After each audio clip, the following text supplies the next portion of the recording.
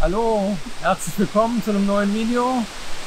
Diesmal sind wir auf dem Weg nach Kaschubien, oder wir sind schon dort angekommen. Wir sind ja von Weber gefahren über Leborg weiter nach Parchowo. Und da haben wir uns als Übernachtungsort ausgesucht ein Landgut Kalex heißt es. Und das ist quasi mal Übernachten auf dem Bauernhof, also mal was anderes und ja. Traumhaft, traumhaft. Aber dazu sagen wollten wir noch, der Tag fing sehr drückend und sehr schwül an. Und dann kam das Unwetter. Wir mussten sogar unterwegs anhalten, weil es wäre zu gefährlich geworden. Ja, Starkregen. Was vielleicht unser Glück war. Ja. Nämlich, wie wir dann endlich weiterfahren konnten, hat dann auf der Straße ein Baum quer drauf gelegen. Und wir konnten gerade noch so vorbei. Ne? Gerade noch so, genau.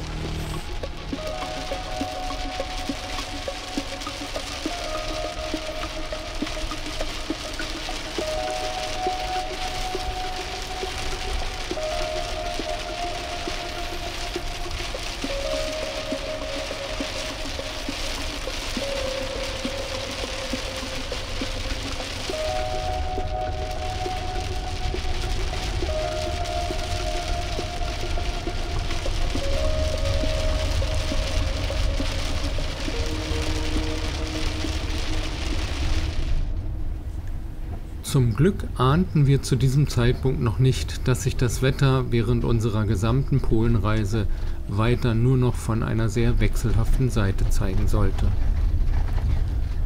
Wo sind wir eigentlich? Wir sind auf dem Weg nach Kaschubien.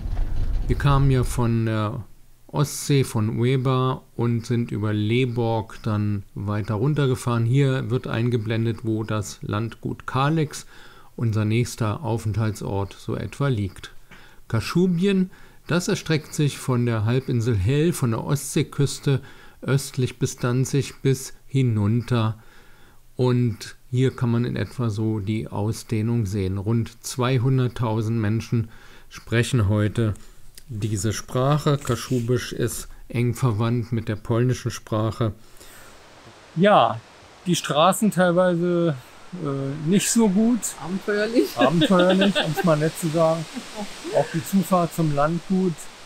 Ja, aber da seht ihr gleich die Bilder, aber es hat sich gelohnt. Es war absolut wunderbar ruhig dort. Und eine Schaukel direkt am See. Ja. Da werden Kindheitsträume wahr. Ja, okay, dann Film ab. Das letzte Stück Wegstrecke bis zum Landgut führte über diese einspurige Straße und ich habe immer so bei mir gedacht, hoffentlich kommt uns hier niemand entgegen. Von den vielen, vielen Bauernhöfen, die es in Polen gibt, bieten ca. 10.000 Dienstleistungen für einen Urlaub auf dem Bauernhof an. Wir wollten das einfach mal ausprobieren und wir haben uns auf Anhieb in diesen Ort verguckt und haben urlaubsreif, wie wir waren, die Zeit in dieser Ruhe an diesem See wirklich sehr genossen. Die Einrichtungen sind sehr einfach gehalten. Es ist aber letztendlich alles da, was man braucht. Man kriegt Trinkwasser, man kann Grauwasser und Chemietoiletten entsorgen. Es gibt ein einfaches Klo und eine auch einfache Dusche. Der Rest ist wunderbare Natur und dort kann man sich auch einige Tage wirklich und wahrscheinlich auch länger wirklich gut aufhalten.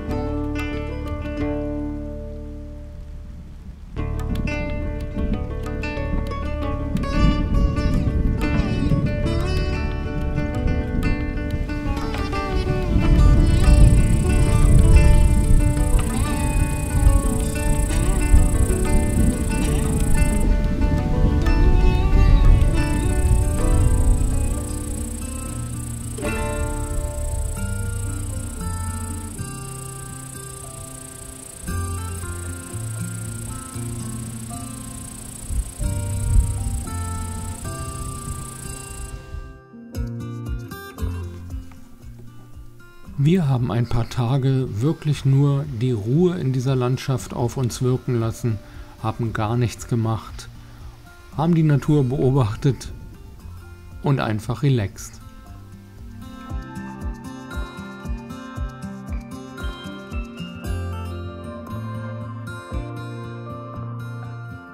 Kaschubien erstreckt sich ja wie schon angedeutet von der Ostsee mit ihren Steilküsten bis ins Land hinein mit doch für die Gegend relativ hohen Bergen, weiter bis zur kaschubischen Schweiz mit vielen Seen, eine Seenplatte und großen Wäldern.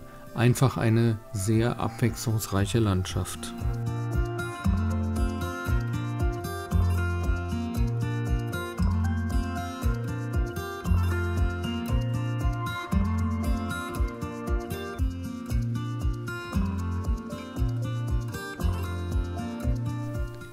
Gastgeber des Landgutes sind übrigens Jolanta und Franz Becker. Herr Becker ist geboren in Deutschland, er ist Hamburger und ihn hat es der Liebe wegen vor vielen Jahrzehnten nach Kaschubien verschlagen. Die beiden bieten neben der Möglichkeit für Stellplätze auch noch das Vermieten von einer Ferienwohnung und einem Ferienhaus. Das ganze Areal umfasst etwa 20 Hektar. Der Name Kalex, der kommt übrigens, falls ihr da rätselt, von den Anfangsbuchstaben der beiden Töchter Carolina und Alexandra.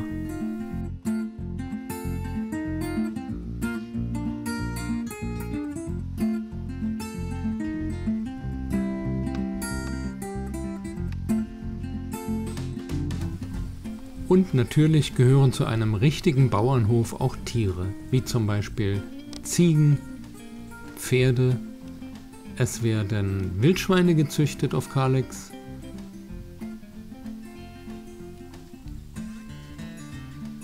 und Highland-Kühe.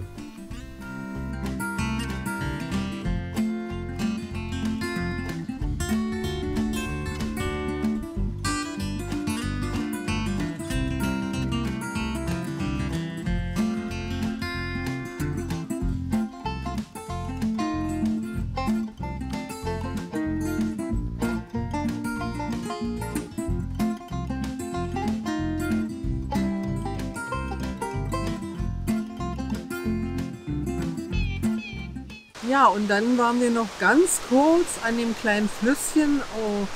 Also es wird SL, L wieder durchgestrichen, also wahrscheinlich Swoopja gefahren. Das ist ein Flüsschen, was ganz beliebt bei den Kajak oder Kanuten, besser gesagt, ist.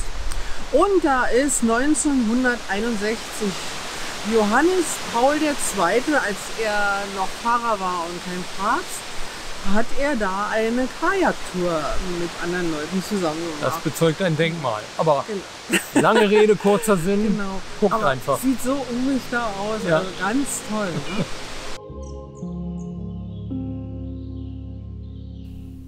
Die Swoopja, auf Deutsch Stolpe, ist ein 137 Kilometer langer Küstenfluss, der schließlich in der Ostsee mündet.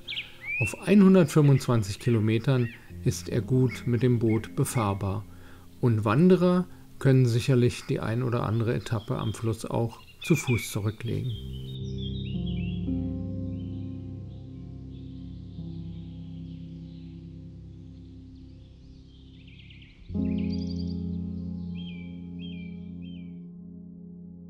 Wenn euch das Video gefallen hat, wie immer, würden wir uns darüber sehr freuen, über das Däumchen. Genau. Lasst ein Abo da, wenn ihr noch keins habt.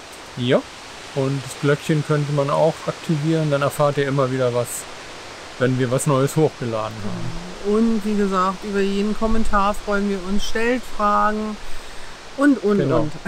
Also, bis zum nächsten Video. Dann. Ciao. Tschüss.